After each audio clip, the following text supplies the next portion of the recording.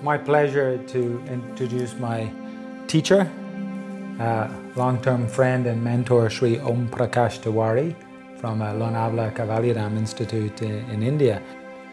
I studied my early education at my birthplace, which is Etawah. My university education in one of the best university of India, Allahabad University, I post-graduated from there. There I met another very good saint of Tantra. He gave me a letter. He told me, go to the master which I am suggesting. Swami Kavaliananda. Swami Kavaliananda, my teacher. So the tantric teacher in Allahabad had given you the letter of introduction. Yes. Yeah. So I joined in as a student and continued till today. And he was very much science-oriented.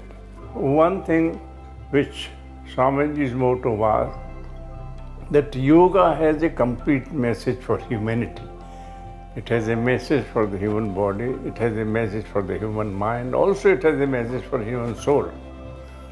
Let this message be spread not only in India, but every corner of the world. So the motto was very clear. I had to come out, and I met this great man in New York. I was in yoga practice for 5-6 years already, but there was something hungry inside of a teacher, a guide, somebody that had some wisdom and understanding. And unbeknownst to me, that would come in the realm of yoga. And hearing about something to do with pranayama, I said, okay, let me go see this.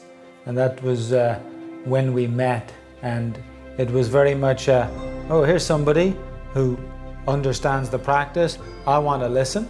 But then it was a couple of years of picking up something, learning, and then in its time, you know, it sort of blossoms into a, I don't know, maybe the old way of saying that is Guru Shishya. The modern way is that there's a one-to-one relationship, teacher-student, mentor-apprenticeship as such. And now I think time is a good testament after around 20 years, you see. There are two bodies but one soul. There you go.